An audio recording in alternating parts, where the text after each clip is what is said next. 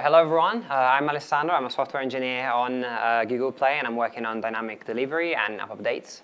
Hi, I'm Pietro. I work at Google as an Android developer advocate.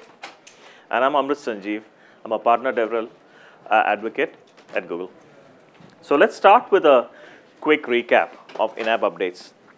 This year at I/O, we introduced the in-app updates API, which allowed you developers to inform your users when a new update is available for them in Play Store. Now, many of you might be thinking, why you need a new API when there is auto updates in play? But in the real world, a lot of users actually turn off auto updates because they are concerned about how much data bandwidth it's using. Moreover, there are many users who actually set this up in a way that it only works when they're connected to Wi-Fi. And they don't connect to Wi-Fi for extended periods of time, which means that these users are experiencing an older version of the app and not seeing all the new features, bug fixes, and security updates that you're actually rolling out. There are two ways in which you can actually show in-app updates. One is an immediate flow, where when the user clicks to update, the rest of the UX is completely managed by the Play library. This is the easiest way to integrate. But if you want more control over the UX, you also have the flexible flow. Here, when the user chooses to click update, the control is returned back to the app. And the user can continue to use the app while the update downloads in the background.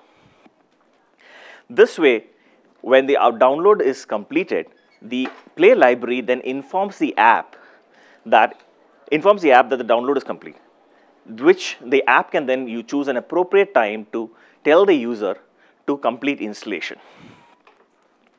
And talking about some of the benefits that you have, from a developer's perspective, you're communicating the update size upfront. This is a factor that people use to decide whether they should update immediately or not. It also respects all the Play distribution rules, which means if you're actually rolling this out only to a small percentage of your users in a certain channel, here, only those users who are in that channel and are in that bucket, the percentage, a small percentage, will actually receive these updates. This is not a feature that was possible with many of the libraries out there, which used something like remote config to show the dialog to the user. It also means that because your users are updating faster, there are less versions of your code which is supported in production, thereby reducing your support costs. And it's really simple and easy to integrate.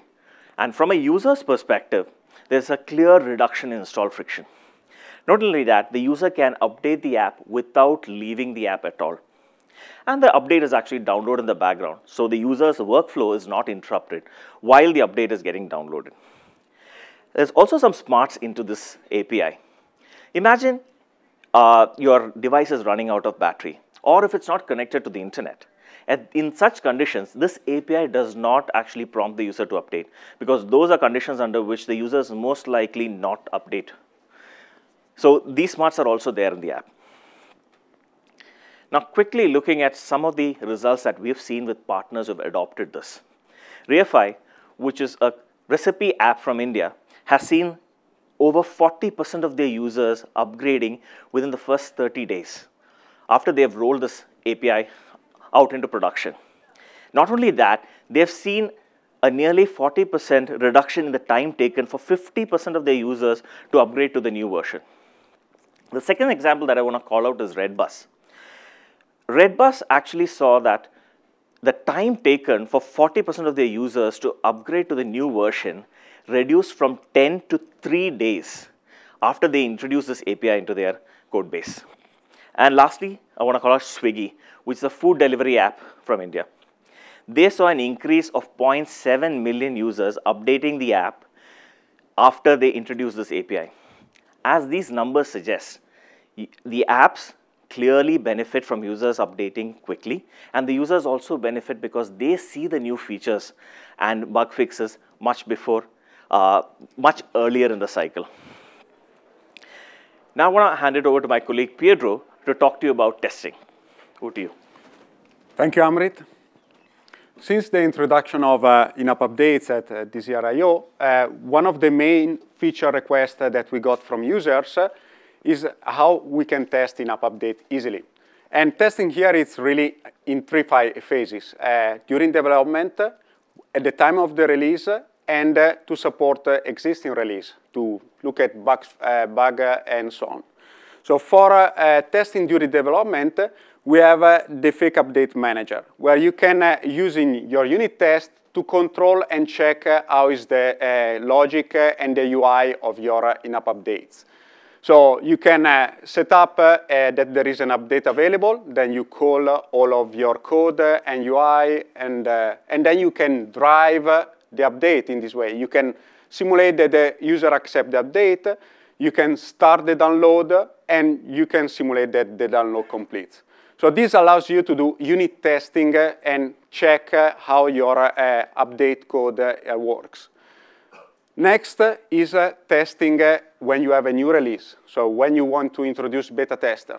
And one other feature we introduced at I/O this year is internal app sharing. With internal app sharing, what you do is that you upload an app bundle or an APK.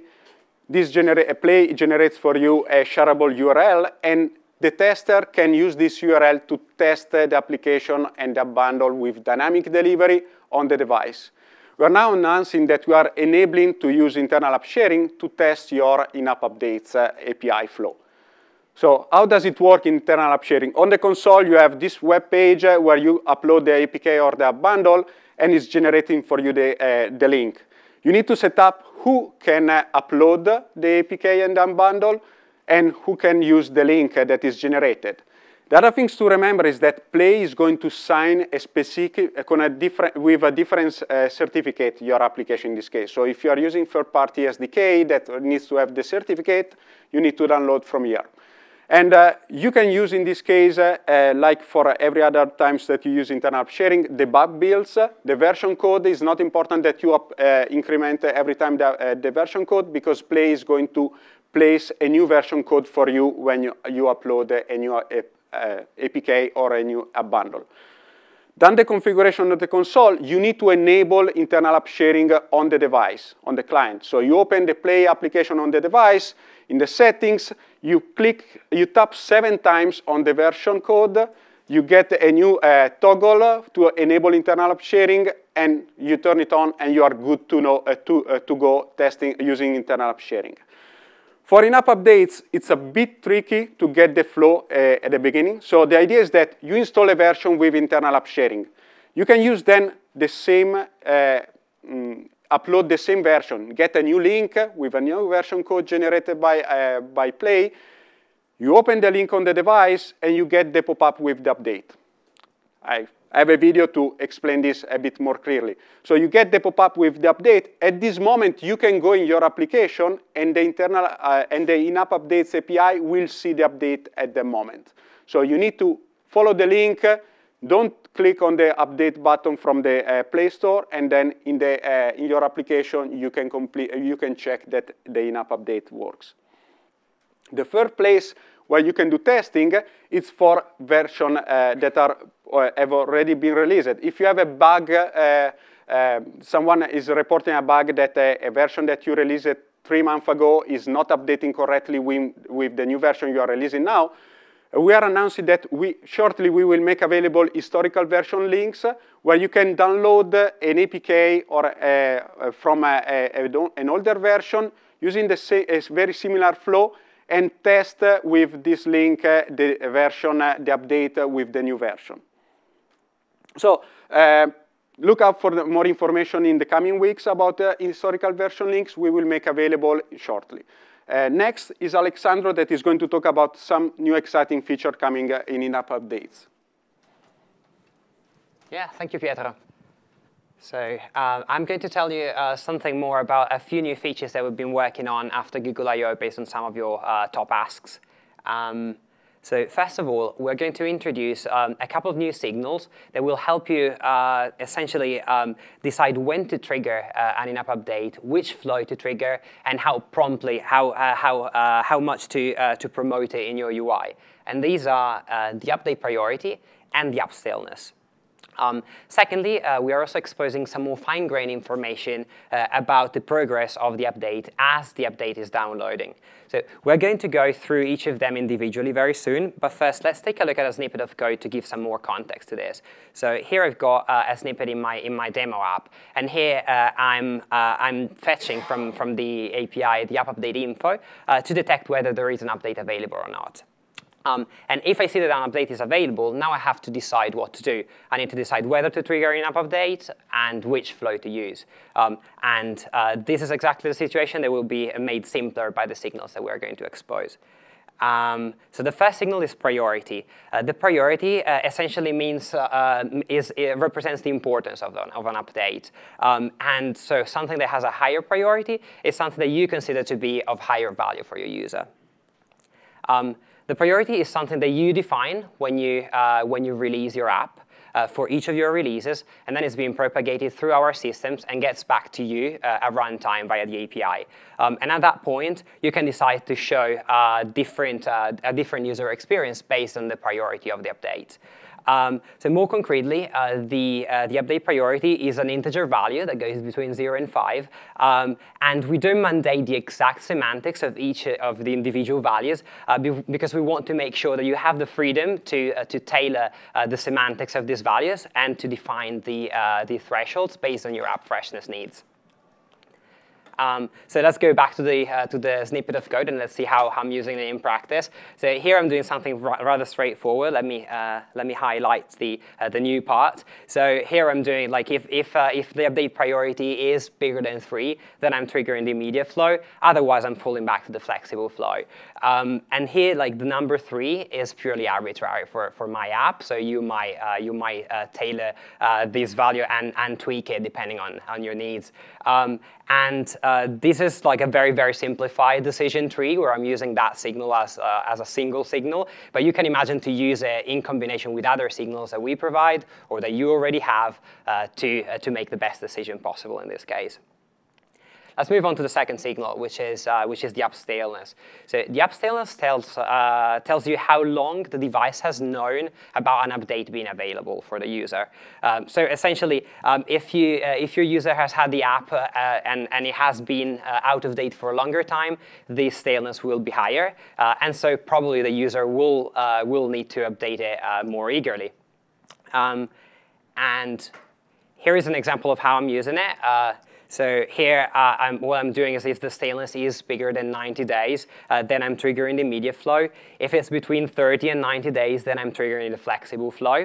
And something that is implicit in here that I want to call out is that like what I'm doing is if the app is fresher than 30, well, it's less stale than 30 days, then I'm not triggering an in-app update at all. So this is also a very important decision to make, like when to decide to trigger the update at all, because like sometimes you don't want to notify your users unnecessarily if the app is already fresh enough, right? And now, let's move on and let's assume that you have triggered a flexible flow.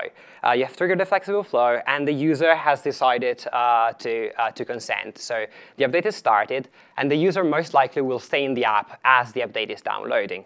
But at the same time, the user might want to know how the update is going, how the download is going. And they might want to do it without having to get out of the app, because that's the whole point. So to enable such a more immersive experience so that the user stays in the app, we're going to expose a couple of new bits of information as the app is downloading, which is like the amount of bytes that we have downloaded so far and the total amount of bytes that we will need to download for the update.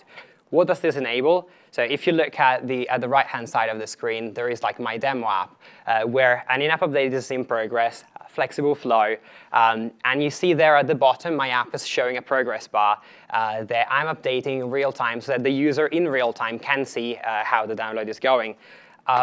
And on the left-hand side of the screen, you can see how that is done in code. So here I'm using a listener that I register in the API to receive progress while the update is happening. And what I'm doing in the listener is pretty simple. So whenever I receive an update and a progress state with install status downloading, then I'm updating my UI with the latest values of bytes downloaded into downloads. And all these features, the update priority, the app staleness, and the more fine-grained information about the progress of an update are going to be rolled out very soon. So please come and talk to us if you would like to be the first ones to try them out. And with this, I'm giving it back to Pietro, who's talking to you about the PlayCore Kotlin extension. Thank you, Alessandro. So come and ask to us in the sandbox. We've seen this exciting new feature that are coming in the in-app updates API. But PlayCore is something that you can use in Java and in Kotlin. And Android now is a Kotlin-first platform. So we already announced it today in this morning talk on dynamic delivery about the PlayCore KTX. But the PlayCore KTX support also in-app updates. So the PlayCore KTX is an idiomatic API that supports Kotlin, and we are leveraging a few features of Kotlin. The idea is that we want to simplify the API surface, and we want to promote, we want to be opinionated on how to use the in-app updates API. So we want to drive the developers to use it in the right way. And we want to leverage all the power of Kotlin with coroutines and flow.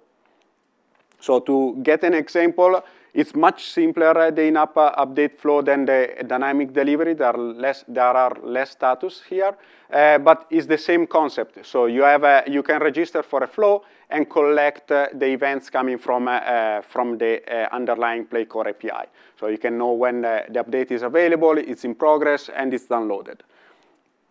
The other thing is that using coroutines is much easier to handle the cancellation and the cleanup.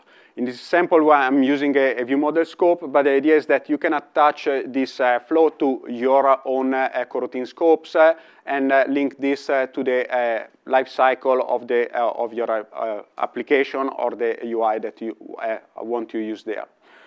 And the last thing is that for developers that are not yet comfortable using Kotlin Flow, or they cannot use experimental Kotlin feature, we are exposing a couple of suspended functions, so coroutines, where you can request the app update info, and you can request when the update is complete. And this allows you to simplify a lot the usage of the PlayCore API, avoiding to use the task returned by the PlayCore API. This library, it's already available.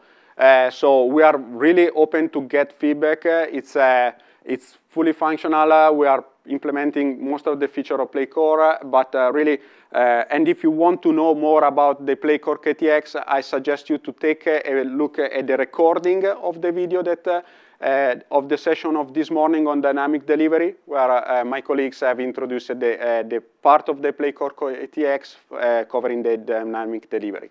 So again, this is a very quick overview of the PlayCore KTX. You can come to the sandbox, talk to us, ask information, download the library, and start to test it. And please provide feedback. So thank you everybody for coming today, and update your app.